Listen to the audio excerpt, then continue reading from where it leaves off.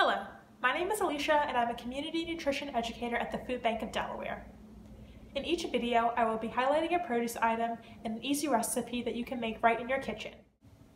Today I will be talking about zucchini, which is part of the vegetable group of my plate. Zucchini is a type of summer squash, and in the United States it is best to harvest it between July and September. They also might be a good try for kids who are usually picky eaters and snub vegetables. One of the benefits of zucchini is that it is mild in flavor but thick in texture. This allows it to be a great substitute for pasta in some recipes. If you are not familiar with zucchini, you can bake a few slices for about 15 minutes and add a little bit of oil and some seasoning. The ripeness of zucchini is evidenced by its dark green color. Spoilage appears as black spots with or without dents, and if minimal, can be sliced off after rinsing. If you are having trouble telling the difference between cucumbers and green zucchini, feel free to take into account the color and the texture.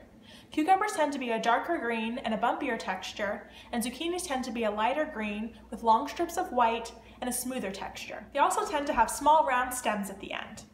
Zucchini are also a good source of vitamin C and potassium. Vitamin C is good for the immune system and potassium is good for maintaining healthy blood pressure. Now we will move on to our recipe. Today we will be making zucchini fritters. This is a nice, easy recipe that you can have for breakfast, lunch, or dinner.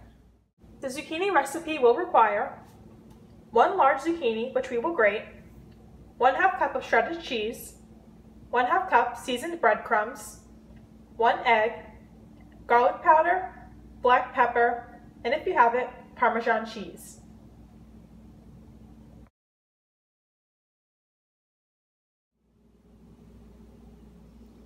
First, after rinsing off the zucchini, we will slice off both ends and then slice away any spoiled parts.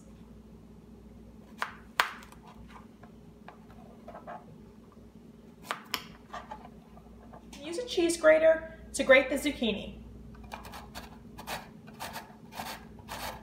After transferring the grated zucchini to a bowl, pat it with a paper towel to remove the excess water.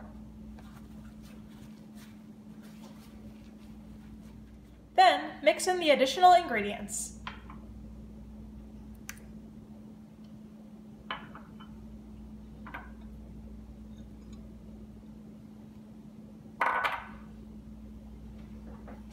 Mix all the ingredients together. If you find that the mixture is too thick, feel free to add an extra egg. If you find that it is not thick enough, feel free to add some extra breadcrumbs. Then, form the mixture into patties of desired size.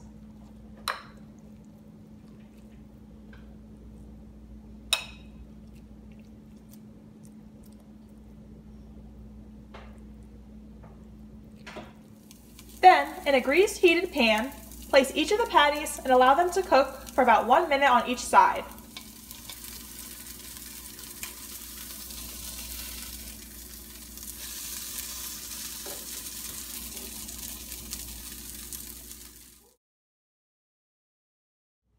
That wraps up this week's lesson and demonstration.